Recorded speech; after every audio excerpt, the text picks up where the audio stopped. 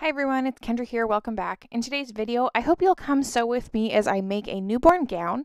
I'm going to be doing this out of a women's t-shirt, and I'm going to be using a free pattern that is available online from Stitch Together. I'll make sure to have everything linked down below. You are more than able to make one out of a existing sleeper or other gown if you have one. However, since there are a lot of free resources and they are quite easy to print off since they are so small, I'm just going to link you to this one here and use that as a starting point today.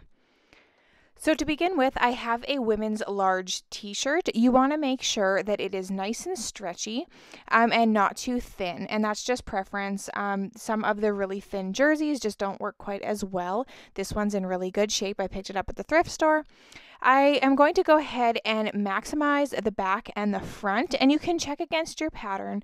You'll see here that my pattern is longer than the shirt.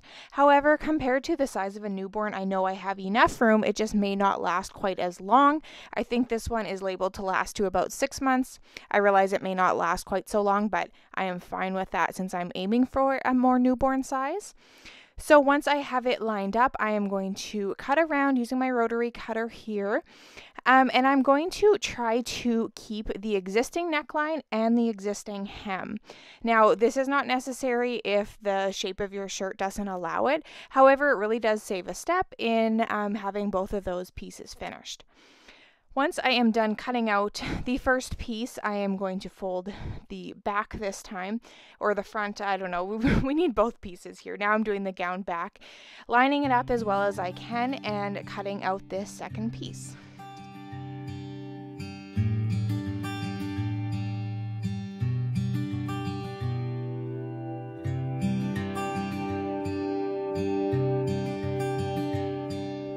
I'm going to be using the arms of this shirt to cut the arm pieces out. Depending on the size of your shirt, if it is like an XXL or something, there may be enough room on the sides to cut it out from there. However, I'm going to be using the arm pieces, and I'm actually going to cut the sleeve all the way off and compare it to my pattern. I can either fold the pattern or cut open the sleeve just to match them up. And you can use or line it up towards the end of your sleeve and try to use that existing hem as well. However, since this is a long sleeve and I've got lots of room, I thought I would go to the top and then I can use the pieces left over, and I bet I can make a little pair of leggings or something out of what is left. So I'm just going to cut that out and repeat on the second sleeve.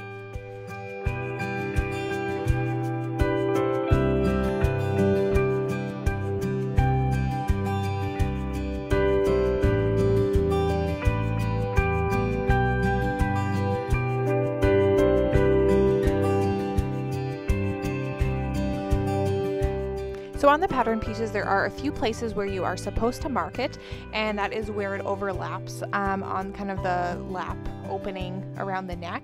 So I did go ahead and put my pattern back on to mark those pieces, and then also in the center of the sleeve, there is a spot to mark as well.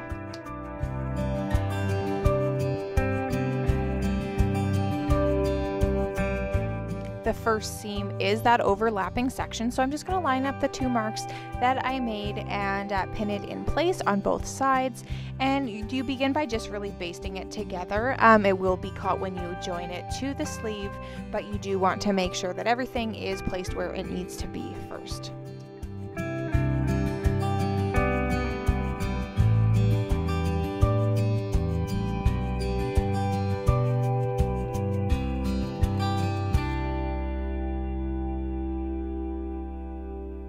I just ran this through my serger here and completed that seam on both sides. Open it up and you will now be attaching the sleeve, that center that you marked, to the center of the overlap where you just sewed. I like to go ahead and pin that center piece first and then go through the arm openings on both sides, adding some pins to make sure everything is where it needs to be. You'll then repeat pinning on the second side and sew those seams on.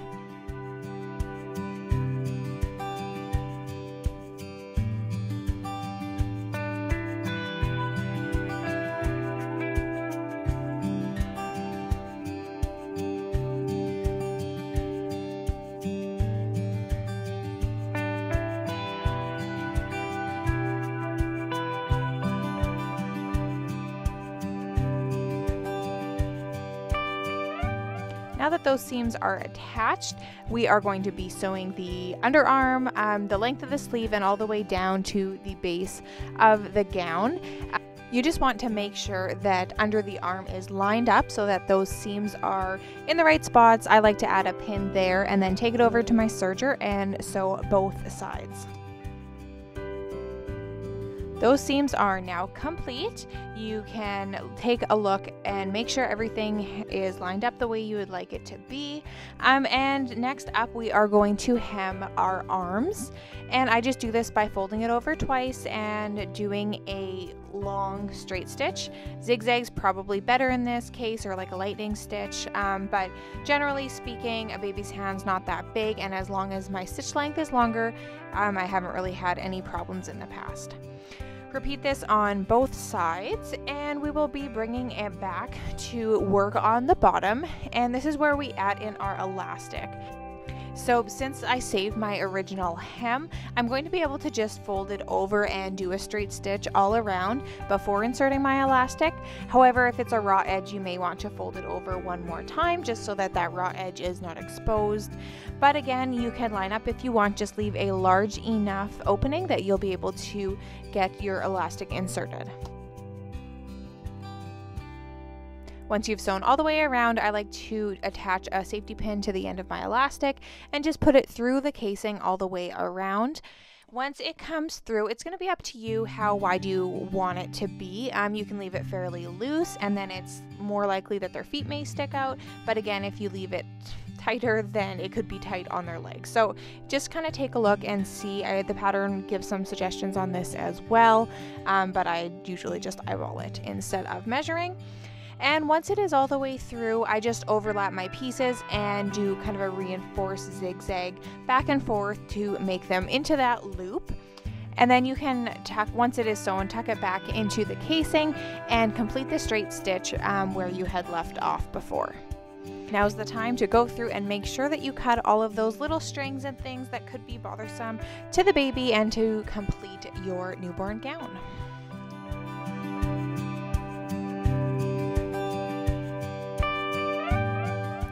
Alright, so that is really all there is to it. This is such a quick, fun little project, and if you have a nice t-shirt, it really comes together really well. I went ahead and made a second one in the dark purple, and I really think that they will be great to use. I like them in the early days, in the nights, to do easy diaper changes. And it's so easy to just slip it up to change a diaper, and you don't have to worry about any zips or snaps or anything else. If you have any questions, please leave them down below. Again, check out the link to the original pattern, which I will leave in the description box. Thank you so much for watching, and I will see you in the next video. Bye!